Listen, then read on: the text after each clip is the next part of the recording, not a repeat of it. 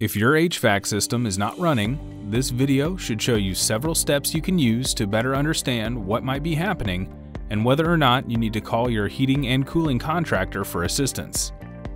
If you need help finding a qualified heating and cooling contractor, Resideo can help you there too.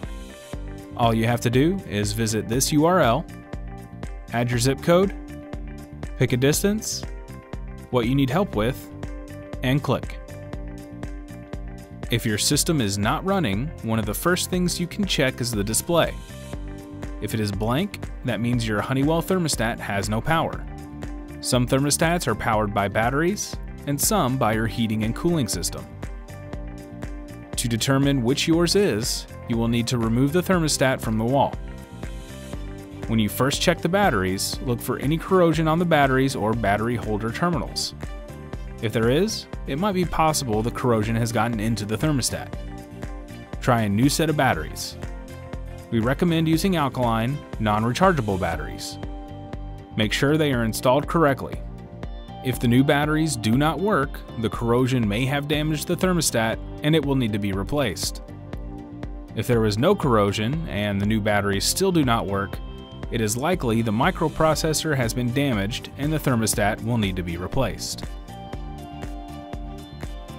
The following troubleshooting would apply if your thermostat has no batteries and is powered by your HVAC system, or if your thermostat is battery powered.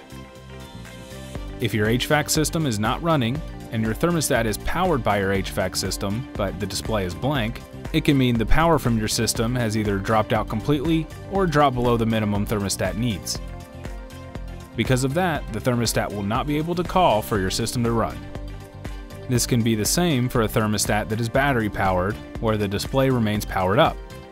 The difference is that because the thermostat is battery powered, it will still call for your system to run even if the power coming from the system has dropped out or dropped below the minimum required.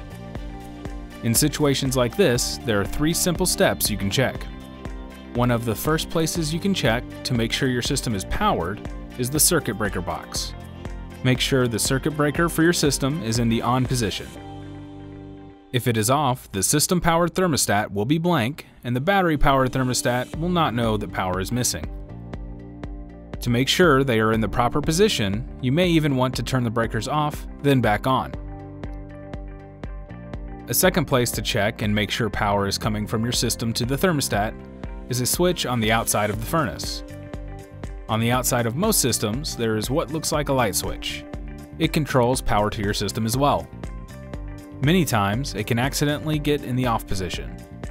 When this happens, power to your system will be interrupted, preventing your system from running. Toggle this switch on and off a couple times, making sure you leave it in the on position. A third place to check and see if power is getting to your system is the access panel. To allow for the interior of your system to be easily serviced, there is an access panel. Service can include simply replacing the filter or more complex work your dealer might perform. When this panel is removed, there is what's called a safety interlock switch that opens and cuts power to the system.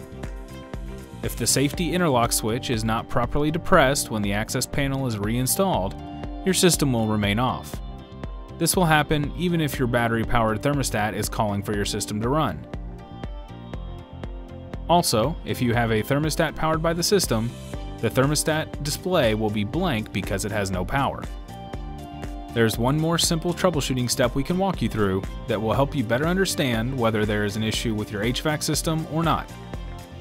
If your thermostat is battery powered and calling for heat, but the heat is not running, it's only natural to try turning the thermostat off or turn the set point below room temperature and then back on. Sometimes when you do that, the heating system will start up when the thermostat calls for heat again. When or if that occurs, it's pretty easy to think it might be something with the thermostat that causes the furnace to not come on.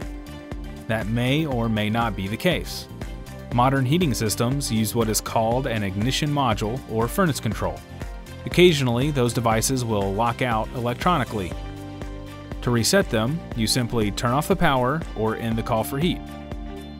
Many times when the power is restored or another call for heat is made, that allows the ignition module or furnace control to reset and bring the heat on. If you are experiencing this situation, one suggestion is this. Rather than turn the thermostat off or the temperature down and then restoring either, go to your system, turn off the power, wait 30 seconds, and turn it back on. If your system restarts, it's very possible that the control for it had been locked out, like we mentioned a bit earlier. If this happens on a regular basis, we'd recommend calling your local HVAC contractor and have them find out why the control or ignition keeps locking out.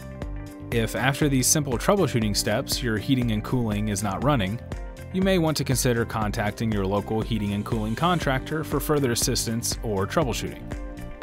When you do, having this information should be very helpful to them and should allow them to more quickly find out what is occurring with your system. If you need help finding a qualified heating and cooling contractor, Resideo can help you there too.